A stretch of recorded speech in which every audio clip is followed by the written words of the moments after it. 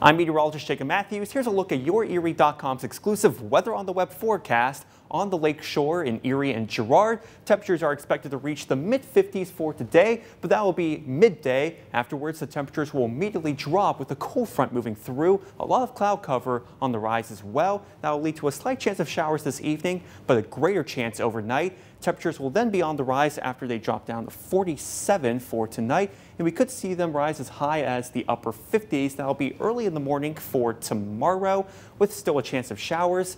A slight chance of rain throughout the afternoon on Thursday, with the temperatures slowly dropping throughout the day. But by Friday, going to be drier with a high of 49. Then we're going to be a little cooler for this weekend, but thankfully we're going to see a mix of sunshine and clouds and a higher chance of more sunshine for the start of the next week. That's it for the forecast. Tom Atkins will update you tonight.